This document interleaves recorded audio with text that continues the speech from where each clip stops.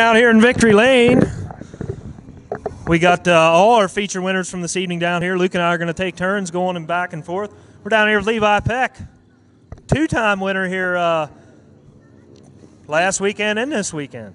Yeah. Three-time total this year. 3 times this year, yeah. 3 times this year. Levi, what do you think here, buddy?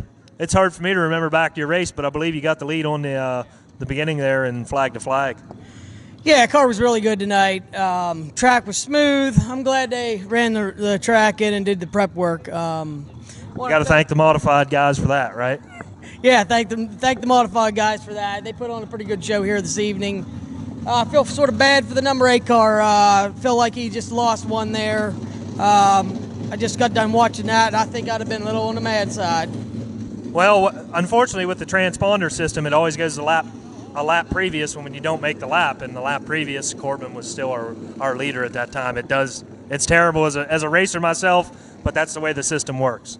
Oh, I understand the system, but being in the seat, it's a different story when you're in behind there trying to get by people. And those modifies, they take quite a few laps to get around somebody. So I know he worked on second place for probably 5 or 6 laps, and then finally, it's the way it is. Right.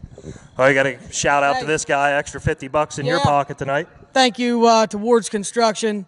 Not the best night for crowd-wise with saying thank you, but I appreciate what you do. Thank you. All right. Levi Peck, 270 feature winner. Congratulations again. Thank you.